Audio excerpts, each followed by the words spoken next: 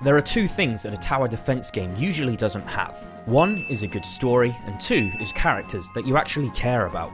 But 2012's Defender's Quest, now available on the PS4 and Xbox One, tries to break this habit. At first glance, it looks like your typical tower defense game. You place your units on the map to hold back the waves of enemies that come at you, snaking their way along predetermined paths. If enough of them reach your boss unit, you die and lose the mission. Each level is like a puzzle that you have to figure out how to most effectively defend. Different units have different abilities. You've got ice mages that can slow the enemies down. You've got your healers to keep your own units safe. All of these different characters need to work together to handle whatever creatures are thrown at them. At the start of each map, you take a minute to work out a plan. You check out what type of enemies are going to come from where. Place your knights in positions where they can hack off the armour of any reinforced bad guys. Place healers in locations where they can reveal the dark units, which can only really be hit once lit up by the Ether Flash technique. Each unit takes up a certain amount of psi, and then takes even more psi to upgrade. How you distribute this resource is crucial towards victory. Eventually you create what you hope is a well-oiled machine that you can sit back and watch as your master plan comes together. You need to keep an eye on things though, upgrading and tweaking the areas that seem to be struggling. It's a fine line between success and failure, and doesn't take long for things to go from this to this. But what drives you on to keep playing, to keep saying, okay, one more mission? Well, part of the incentive is to level up. All of these different pieces of your army become like a family. They all have their part to play. You deploy the same characters each mission, with all of them leveling up and gaining points towards their own skill trees.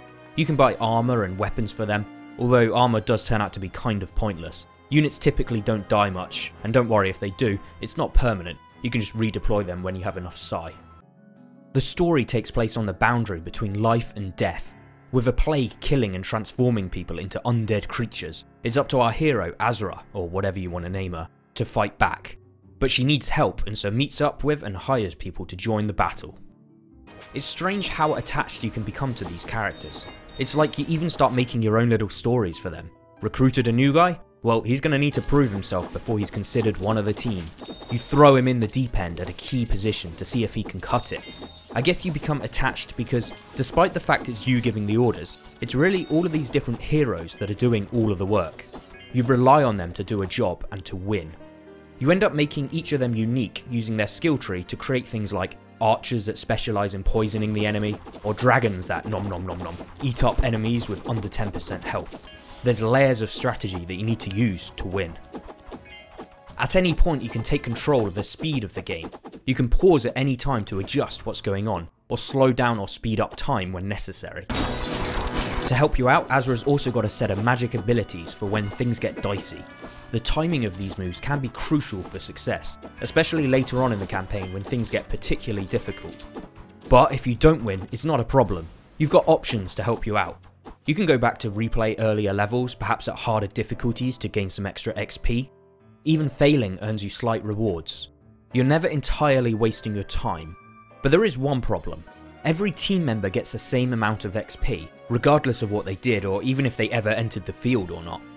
It would have been nice if the characters that do the most work leveled up the most, encouraging you to think a bit more about exactly who should go where.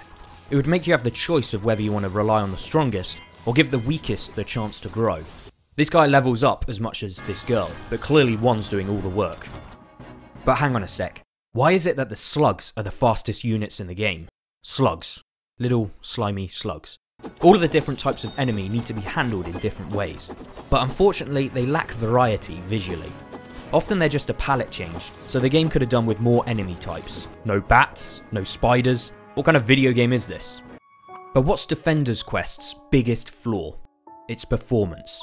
Modern consoles should easily be powerful enough to handle this 305 megabytes game, but too often things slow right down and cause glitches and even crashes, usually when a lot of stuff is going on the screen. Overall, the presentation is a little lacking. The sprites are fine, but things like the game's journal have a lot of fun stuff in them, but their layout's not exactly that appealing. It's all very basic, making you less inclined to read it, which is a shame. There is some funny stuff here, adding some more depth to the characters. It took me 7.5 hours to complete the game, but that's just a start. New Game Plus lets you take your characters onto harder versions of missions, plus some new ones too. as well as new journal entries and even a whole new currency system to buy the best weapons with, and plenty of secrets to uncover. It really is worth playing long after the credits roll. Initially I struggled with things, but I'm not a veteran TD player, but I did soon get better. There's always a better tactic to try, different orders to give, and training to be done. Check it out.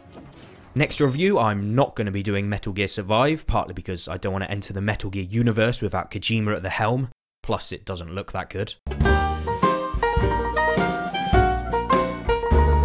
So next time, it's time to head to ancient Egypt to play Immortal Redneck. Thanks for watching.